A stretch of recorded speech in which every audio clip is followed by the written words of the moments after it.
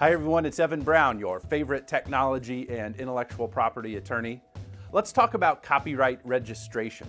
We've discussed before about how a work of authorship is protected by copyright the moment it is created. If you take a photo or write some software or draft some text, copyright law protects that work the moment it becomes tangible.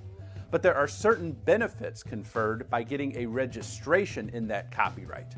Let's talk about some of those benefits.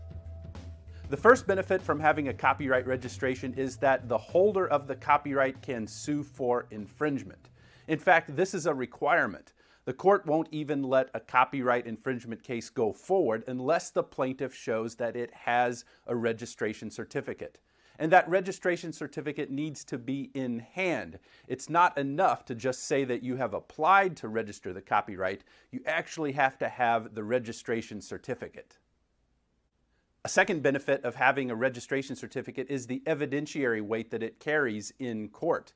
If the registration certificate is obtained in the 5 years following the first publication of the work, the judge will look at that registration certificate and give it great weight in answering the question of whether the plaintiff has a valid copyright in the work. And the third benefit of having a copyright registration is that in certain circumstances, the plaintiff can recover its costs, its attorney's fees, and be entitled to recover statutory damages, which can range anywhere from $750 all the way up to $150,000 per work infringed. Now, in order to be entitled to these things, the registration has to be timely.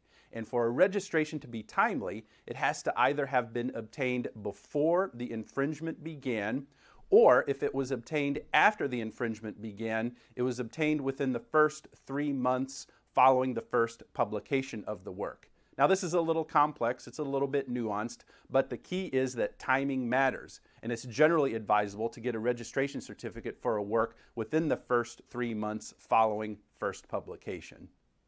I hope you have enjoyed this brief overview on the topic of why registration of a copyright is important. If you need help with a copyright registration, just drop me a line or give me a call. Please go over and read my blog at evan.law. If you're watching this video on YouTube, be sure to subscribe. If you're watching it on YouTube or LinkedIn, please like it, leave a comment, let me know that you enjoyed it.